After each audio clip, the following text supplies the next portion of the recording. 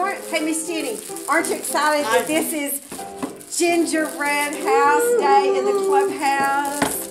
And look at all the ornaments we got on the tree. It's absolutely so shiny. Beautiful. I love our tree. So, you know what, Miss Jenny? I want to make, instead of a gingerbread house, I want to make another stable with the animals. Well, now, I think I heard a fun fact. Fun fact from last week. Yes. Platypuses, it's platypuses or platypi. Either one, just so we can clear that up from last week.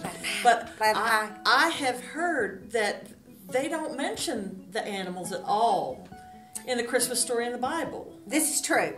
This is true. But Mary rode on a donkey. So what did the donkey do? Did he just go to the bus stop and leave after he got them to that? I get it. And it was a stable. That's right. Who stays in the stable?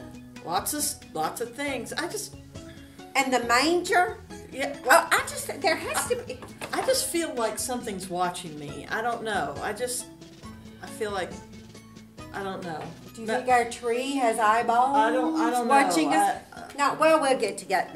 Well, what do you think? Can we? We're not going to write a song today because that song. There are songs about the Christmas animals. There are. Of course, I know that songs are meant to enhance and give us worship and praise, but I think it'll be fun to talk about some of the songs that include animals while we try to turn some of our gingerbread into animals. What do you think, Miss Jenny? Okay. What was one of the songs? The one that I know really well is Away in a Manger. Oh, yes. And that second verse. Yes. That second verse. Can you sing that, Miss Jenny, about the cattle are lowing? Okay, I'm going to try. Okay, here we go. I have a little scratch in my voice today. That's okay. That's okay. It'll just get us in the spirit for making these. Okay? The cattle are lowing, the baby awakes, but little Lord Jesus, no crying he makes. Because he's Jesus. That's right. I love thee, Lord Jesus, look down from the sky and stay by my cradle till morning is nigh. Maybe that's who's looking at you, Jenny. Maybe it's Jesus. Maybe it's Jesus. I just don't know. Okay. There is a song. We think that the cattle are lowing. If the cattle are lowing, I always liked that. I always had to ask my mom and dad what lowing meant because I thought it was like, what does that mean? But they're just lowing and they're just making their soft mooing sound. Do you think that the cattle are sleeping? They might be. They might be settling down for the evening. And sometimes when a baby's sleeping, this cow's got to dress up, so we have to be politically correct. We want to be appropriate. Sit like a lady. Sit like a lady. Yeah, cross those two front hooves. When you sit there. Okay. And do you think, Miss Jenny, there had to be sheep? There had to be sheep. Because, why I think there were sheep? It doesn't say. Luke 2 doesn't say there were sheep at the manger. But the shepherds were sent. And I just bet that some of those sheep might have fallen low. Well, it kind of been irresponsible for them to just leave them. They without anybody watching. Yes. They had to, And hark. Hark, yeah. Hark. The angel told the shepherds to go. Yes. So, you just think there had to be sheep. And you know what? I just love the sound of a baby sheep. Love that sound. And, well, Miss Jenny, here's a big one. Here is a big one, boys and girls, big boys and girls. It does say that Mary traveled on a donkey. Donkey. Yeah. I don't know where our donkey went. We had a donkey. He was here last week. Oh, I hear him. I hear the donkey. Oh, Miss Jenny. Oh, now I know. Donkey is here. I wondered who was staring at me. Now that donkey's got a... Oh, look at those big eyes that donkey has. And listen to him talk. You know, maybe if we ask the donkey to share in donkey talk what the donkey did carrying Mary. Let's listen. It was such a big responsibility. Oh, wow. He said it was a big responsibility. You know what? I bet he was tired when he got there. And I bet that was one tired donkey. I bet he went, ew. Yeah. Do you think so? Yes, I think so. You know what, Miss Jenny? When I think of all these animals and we look in the Bible at Luke 2, Christmas story, boys and girls, big boys and girls, if you're ever on Jeopardy or Millionaire, you won't even need a lifeline when they ask where in the Bible is the story of Jesus' birth.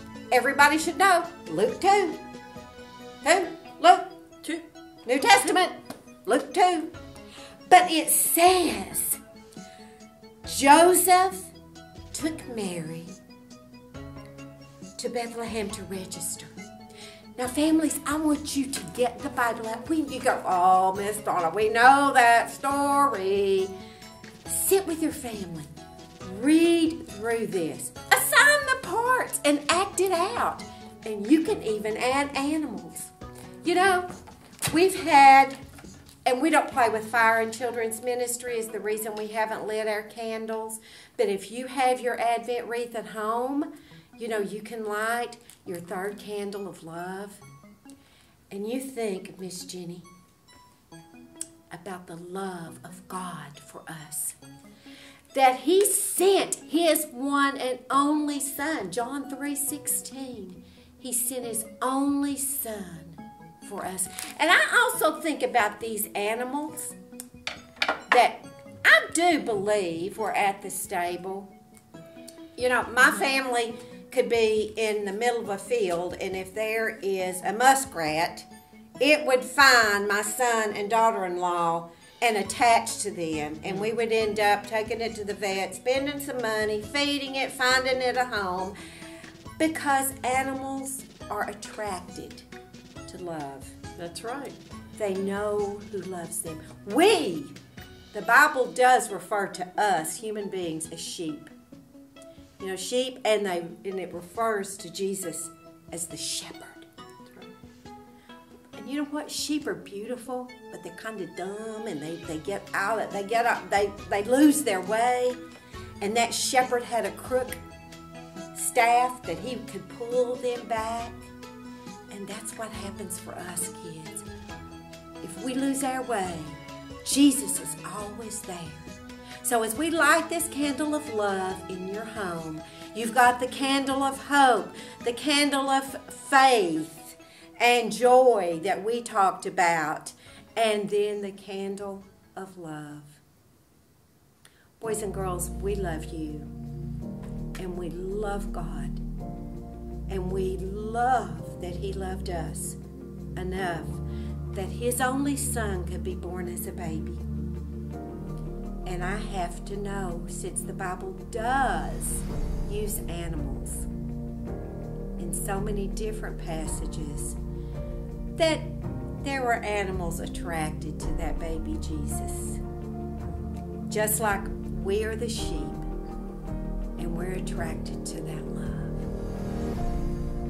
Thank you, boys and girls, and stay tuned. Do not click off, because we have another segment that's a little bit different today about the third candle and the love of Christ. We love you.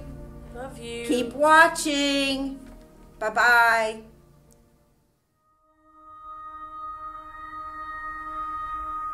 Ropes, yeah. Ropes and hot chocolate. That's what Oh, good. You did find it. I did. It's a little different this year, but you know what? It's gonna be great. It's okay, it'll still be special. There we go. All right, story time. Okay. Luke 2. We're going to read about how God gave us baby Jesus. In those days, Caesar Augustus made a law. It required that a list be made of everyone in the whole Roman world. Everyone went to their own town to be listed. And the king's rule meant that everybody had to take a trip back to the place that they came from. So right before Mary was supposed to have her baby, Joseph and Mary had to go on a long, long, long trip to Bethlehem. Yep, that's right. But they didn't have a car like we do. Did they have a plane? They actually had to ride on a donkey. Whoa. You know, the hee-haw, hee-haw. Yeah. That's right. And when they got to Bethlehem, everybody else had come back too. So that means there were no hotels or guest rooms for them. So that means Mary and Joseph had to stay in a place with all the animals. Would you want to sleep next to a sheep? Mm-mm. It'd be bad. Bad. Bad. All right. Now, while Joseph and Mary were in Bethlehem, the time came for the child to be born. She gave birth to her firstborn. It was a boy. She wrapped him in large cloths. Then she placed him in a manger. Yeah. God loves us so much that he gave us baby Jesus. That's right. And to celebrate that, we're going to light this special candle to remember how much God loves us. Do you think you can help me? Yeah, you can do it. There you go. Good job. Come here. Your mom's going to get your sister. You